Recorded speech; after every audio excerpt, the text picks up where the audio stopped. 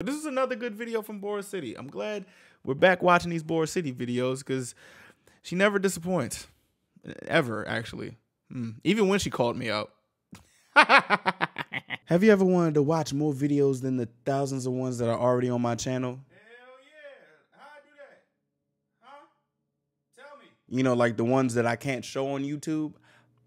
I got you. I have a Patreon with 3 tiers. This is what you will get per tier. Pause if you like to read it. Honestly, I love it. We be going crazy on the Patreon, but I'm gonna let you be the judge of that. So y'all go ahead and check out the Patreon and let me know what you think. Thank you all for watching. Thank you all for supporting, and thank you for everything. Now, let's get back to the video. Since we watched some Boris City, you know what I'm saying? And this one is about the 2025 renewal contract. This is the BTS 2025 contract renewal. Didn't come out of nowhere. You ready? Sit in y'all seats. This is a short one compared to the 40 minutes ones that we be doing. So let's watch it. Boris City, we love you on this channel. Okay? So let's go. The CC is turned on. All of the BTS members just signed their 3rd contract to continue being part of BTS as a 7-member group under their label Big Hit Music, part of HYBE Corporation. If you don't know, BTS is still a group despite being in the military, and they are currently in their 2nd contract. This 3rd BTS contract starts in 2025. And I'm very happy, but I'm not surprised at all, because the signs were always there. When BTS announced that they were going to start their mandatory military service and focus on solo music, it was so easy to assume that it was the end. And I understand this coming from people who don't know much about the industry and BTS's contracts, but when it comes from people who actually work on media, it was frustrating to see that there was so much misinformation and nonsense predictions being pushed around by them. I'm not even gonna lie to you. The amount of shit that I have seen was insane. Like knowing or just having an idea of what was going to happen, seeing all these people try to just spill all these newses was like, bro, this is hilarious. But y'all are lying. Y'all niggas are lying.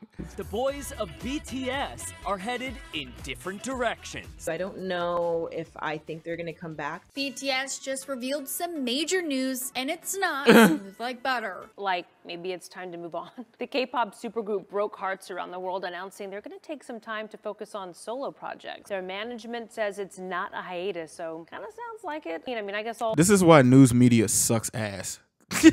all good things must come to an end, right? Billboard even had an article in 2022 titled BTS hiatus didn't come out of nowhere. These were the warning signs. Allegedly, one of the writers even took out his name from the writing credits. Could it be because he realized that these predictions made no sense, or was he afraid that he wouldn't be able to interview BTS once they reunite? I don't know, but what I do know is that these kind of predictions are now 100% denied, not only by ARMY and BTS, but also by an official legal document. Let's see why the BTS 2025 contract renewal didn't come out of nowhere. These were the obvious signs the industry tried to dismiss. That's a fire. Okay. Company behind Korean supergroup BTS is not just a record label or a management company. You know what's funny? One thing I would think, like after this HYBE thing, I wouldn't even think BTS would come to an end. They're literally making like hella business moves. Why in the fuck would they end one of the things that made them able to make said business moves? Like, huh? Like, I'm so confused. I want to talk about the importance of this contract, not just about the fact that they are signing with HYBE. However, I know that there are people asking themselves, why are they signing with Big Hit and HYBE for a 3rd time when they obviously have quote-unquote better opportunities with major international labels? Some people even say that it would be better for them to create their own label, like other K-pop idols do. The answer by some armies would be that Big Hit is BTS's label, and HYBE is BTS's company, because they built that company from the ground. What when the hell? BTS started, they were the only group sustaining that label, and it's thanks to BTS and BTS only that the label is where it is now. In return, the CEO gifted big stocks to BTS, so even if they leave one day, they will continue making money from other groups signed to the label. But if Nigga, what? That is some shit that these Western labels are not doing. Hello? Fucking equity? Excuse me? If you don't buy this maybe sentimental and dreamy idea, let's talk about the other options BTS rejected. Okay. In my opinion, no matter which label the BTS members choose, they're not going to be able to manage them 100% correctly, because no label has had the experience of successfully managing a group this big. If BTS signed with UMG or Universal Music Records, which is the biggest and most powerful music label in the world, the label will continue with some actions that go against BTS's philosophy, like payola, overworking and over-controlling artists, and underpaying musicians. This can be good for their numbers, but this kind of shady stuff can create allegations and other legal problems, and they will definitely not help BTS's longevity. Exactly. Think about the Western artists who have multiple legal battles with their own labels. Also, Megan dropped a really good song. Megan dropped a really, really good song. I'm not gonna lie. That song is amazing. The guitars in that motherfucker. Oh, that shit was a good song. I'm not even gonna lie. Leave the label. Others even have to re-record their discographies because they don't own their music. Shit. So, speaking of that, shit, we just talking. Did y'all know Taylor Swift sold 1.5 million with that re-recorded album? She sold 1.5 million. Nigga, what? Like, huh? So what about creating their own? It was 1989. I found that out. She still needs to not. I hope she's not at the game tomorrow, because no. Label like some K-pop idols do. When K-pop idols end their 7-year contract, it's common for them to create their own label and have the freedom they didn't have under their previous contract with a K-pop label. However, since these artists are promoting in South Korea, the best case scenario for them is finding promotion opportunities for themselves inside South Korea. But the kind of promotions that the biggest group in the world requires are more than a new, inexperienced label can provide. Even if they get the best CEOs in music to work with them, the BTS members would have to go through the struggle of finding and working with experts they don't know and they don't trust. That's a so bad. They chose Hype, the label which made them debut and which knows BTS's style of working and promotion demands. Beyond this, the BTS members are business majors, and it's been reported that they already have a strong voice in the agency. RM has even made presentations challenging the company's projects and has successfully stopped them. I believe this is why their contract negotiations always happen years earlier, and they come to a conclusion 2 years before the start of the new contract. This is not common in K-pop. Groups either announce that they are renewing their contracts a month or two before their previous contract is about to end, or they continue negotiating months after their contracts already ended. But by looking for a conclusion 2 years before the next contract is about to start, the BTS members have time to consult their lawyers, talk between each other, and tell their demands to the label. Actually, they were not shy with their demands for the second contract, which is the one they're currently signed to. This is what BTS told Hype during negotiations for the second contract. We will give you 7 more years, but give us the acknowledgement that we deserve for the success that we have achieved. And reflect that in the contract. This negotiation happened in 2018, when their highest peak was number 10 on the Billboard Hot 100, when they had no Grammy nominations, and when they spent only 2 years in the global music industry. But now, the BTS members have 8 #1 songs, 5 Grammy nominations. They made billions of dollars not only for their small independent label, but also to their country. And they have... That's a lot of zeros. It's a lot of zeros, man. It's a lot of zeros. Solidified a legacy for over a decade. So if they had high demands then, imagine what they were able to agree with this third contract. Actually, this contract required board approval, which means that the terms are above the regular threshold. This is unusual, and it can suggest that this new deal will give the BTS members bigger cuts, shares, exclusive rights, or something extra that the board had to approve. Only the down payment is estimated to be over 3 times what it was with their second contract. This is not the total they are getting for the entirety of the contract. It's just a small initial payment. 15.7 per member? Fuck, bro. And of course, you would need to add all the money they will get when they actually come back in 2025. That's fire. Yes, this contract is massive, probably the most important of their careers yet. The magnitude of this news were confirmed by RM, who as the leader of BTS shared a snippet of the contract on Instagram, followed by BTS Army 2025. And as a celebration of the contract renewal, Big Hit donated $750,000 to BTS's UNICEF campaign in the name of ARMY. So now that I talked a little about the basics of why they chose to sign with HYBE, I'll talk about what I actually wanted to talk about, which is the importance of these contracts in itself. Because if you really think about it, there has not been any other contract like this in the history of music. Don't think about BTS re-signing with HYBE. Think about what the existence of BTS as a 7-member group for approximately at least another decade means to pop culture.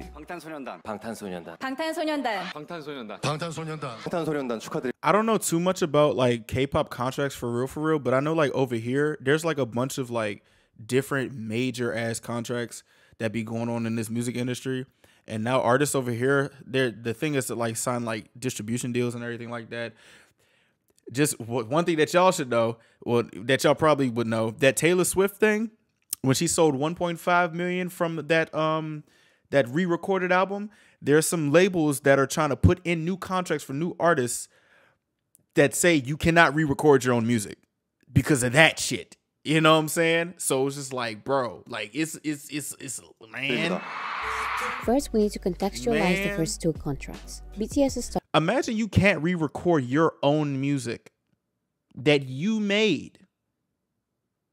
The fuck? Started as a hip-hop idol group in the K-pop industry, and in this industry most contracts last 7 years. This is of course if the group is successful, because if it isn't, or if there's any conflict, the contract ends earlier. However, even in the best case scenarios, successful groups will disband in their 7th year. This is why the K-pop 7-year curse exists. This is what RM said in BTS's 8th anniversary in 2021. 7 years, it symbolizes like an invisible limit for many Korean teams, especially the K-pop groups. The 8-year anniversary is kind of like a really like a momentum, and it's like a meaningful day for a group. So the groups that sign with their labels for a second time are rare, but they do exist. However, I think it's important to make a very important distinction between BTS and other K-pop groups. To start, many of the K-pop groups that decide to continue being a group beyond the end of their contracts tend to sign with different labels individually, but they come together as a group from time to time, or at least that's what they promise. Because a common trend lately is having a silent disbandment. Other groups that do stay together for years and years have so many members that it's inevitable for all of them to stay in the group.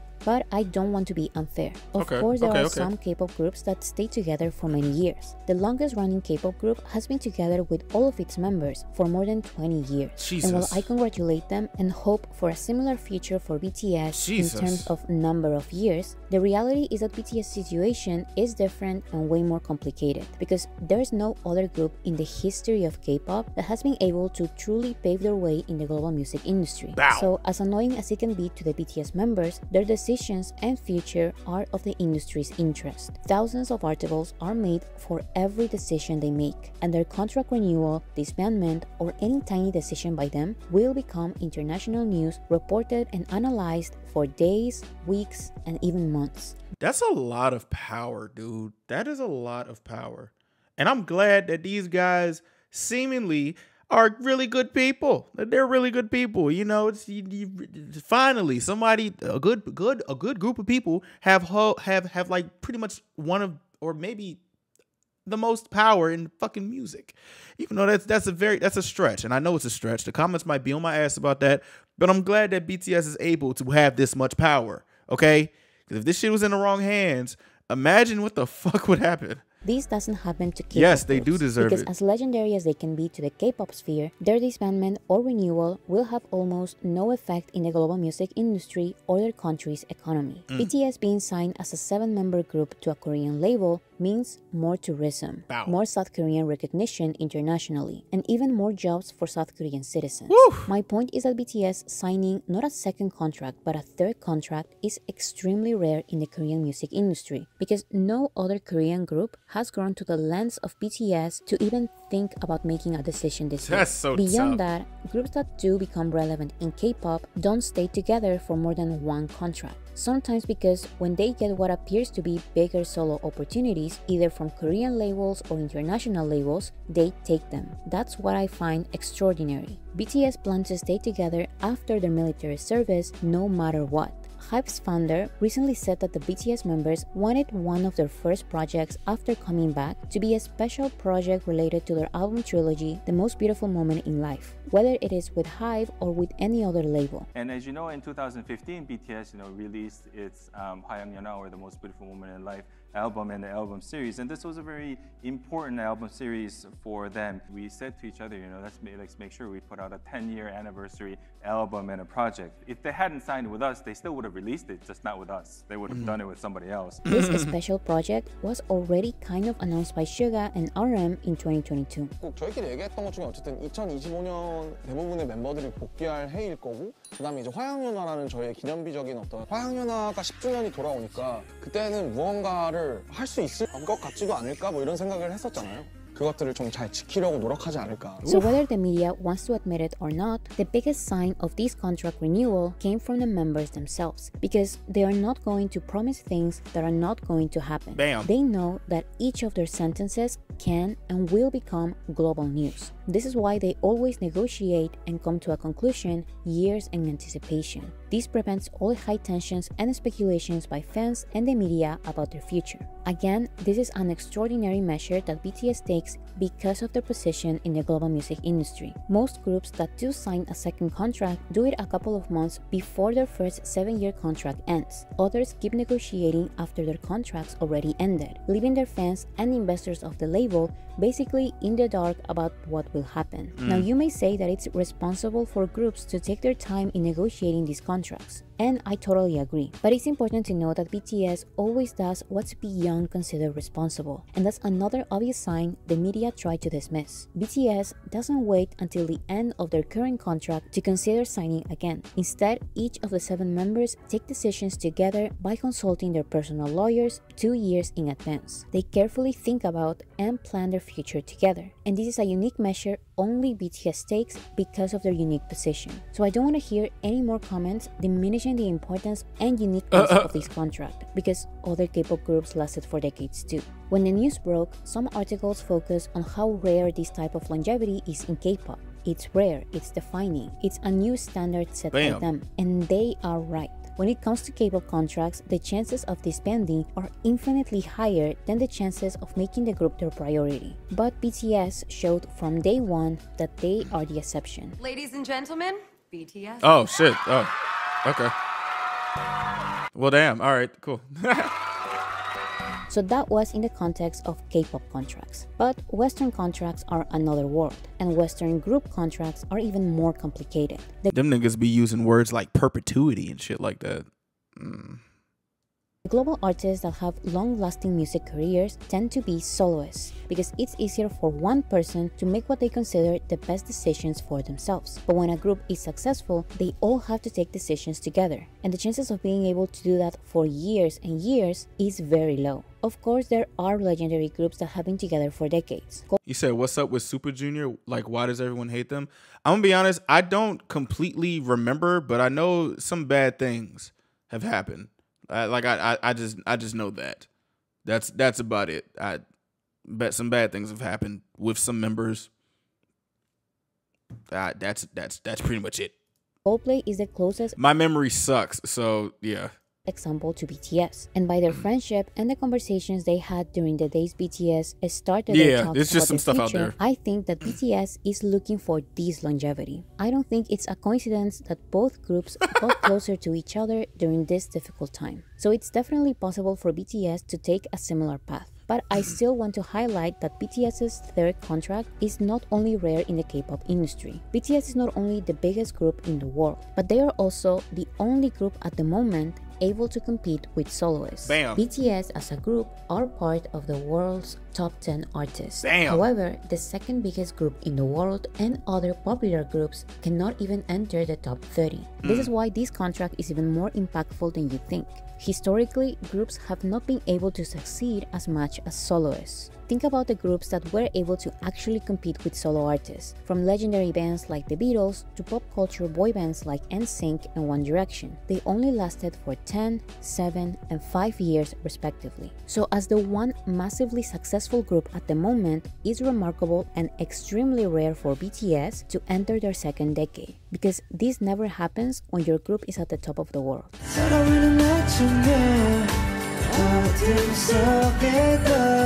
So if this third contract is so rare, weren't the predictions of disbandment by the media not that unreasonable? Like I said, I understand if this comes from people who don't know much about the industry, but the ones who make these articles are supposed to be K-pop journalists. They should know that their military service was inevitable, but they also should know that at this point, they don't promise things just to calm fans. They've never done that, and these journalists ignore this fact purposefully, in my opinion. For every journalist and fan who has followed BTS's career closely, this contract renewal should not be a surprise. Why? Because they've promised it would happen knowing that their country is looking at them, because BTS always negotiates 2 years in advance, because they've never lied about a project coming out, because they've spoiled in 2022 their plans for a project in 2025, and you're still surprised that they renew? You still ignore all of this and choose to predict their breakup? You are clicks. They want clicks. Because they no want other clicks. group does this. It's not even delusion. They just want clicks. I swear. I swear they do. I swear they do. I swear. Stuff. So there actually exists uncertainty with them, but not with BTS. And you know this. You're supposed to be an expert on this. You study K-pop. You study boy bands. You study BTS's impact in the global music industry. So if you predicted the complete opposite of what just happened, maybe you should stop selecting only what you desperately wanted to see and start seeing the overall picture. Since the BTS members started enlisting, K-pop's growth has significantly decreased compared to when BTS was a 7-member group. Wow. So every media person wanting K-pop to succeed should have been wishing that BTS comes back, not the opposite. Because as easy as it was for Billboard and Western award shows to create K-pop categories, as easy it will be for them to take them away. We've seen it happen, and it can happen again. So let's celebrate that BTS is the exception. Yes. Let's celebrate that BTS is entering their second decade in the history of music. Yes. Yes. I'm so glad that I am in the same period of time that I am to see BTS. And I'm so glad that I found them when I did, even though I was late as hell. But this shit is amazing. That 15.7 million per member is crazy. That's a lot of zeros, dog. God damn, man. I mean, listen.